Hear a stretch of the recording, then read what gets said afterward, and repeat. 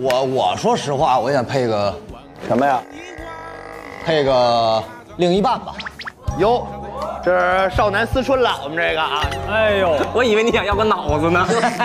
秦霄贤确实是难为自家师傅了，自己几乎为零的恋爱技巧，哪怕是把对象给他介绍到位，老秦都能用自己的直男思维气跑人家。开始了，要你会怎么样？我问你用帮忙吗？还用问呢？不是人家这东西，万一人家不对，干嘛？干嘛？他为会有这个状态呢？还是活该单身，好吧？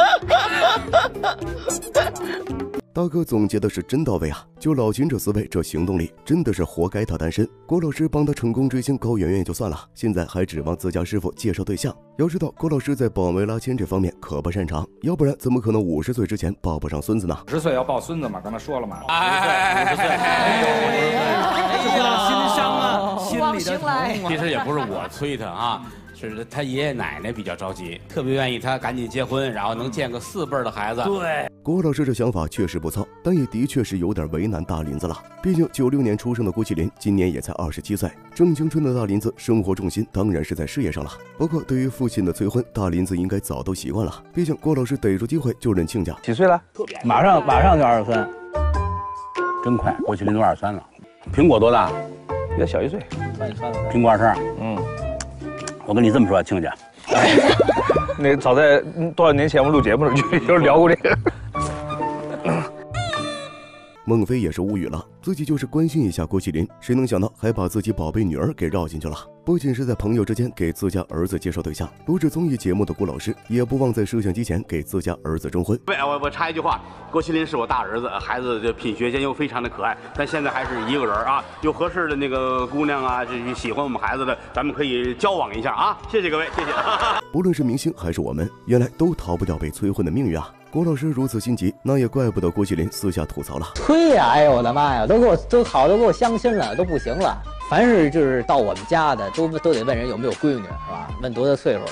虽说郭麒麟抗拒相亲，但我们都希望大林子能早日找到属于自己的另一半吧，要不然作为哥哥的岳云鹏又要替自家师傅着急了。你想什么时候结婚？我真没想，真不着急，我也没女朋友。我替你爸爸着急呀。我用你替他着急。我们做儿女的其实都明白，就是20岁以后都有自己的一套这个形式的规范了，就是我们要想找肯定就找了，不用您催，我们肯定就马上就找了。我们要现在没有合适的，您再怎么催，那没合适的，毕竟这是一辈子的事，因为还没碰到自己真正对的那个人。对，他自己也知道，您的孩子一定知道2个人生活比1个人生活快乐。情侣之间也好，夫妻之间也好，就是一起在厨房2个人做一顿饭，是特别浪漫的一件事。大家关心归关心，作为催婚对象的郭麒麟有着属于自己的婚恋观，大林子的婚恋观适合我们所有人。恋爱和婚姻都是为了拥有更好的自己。不过在德云社里，除了大林子被催婚外，作为世哥最喜欢的角儿九良的婚姻也是深得师兄弟们关心。大龄的男青年啊，今年也多大了？28岁。抓紧吧，兄弟！你要再不抓紧，我就把我妹妹介绍给你。很想把他妹妹介绍给周九良。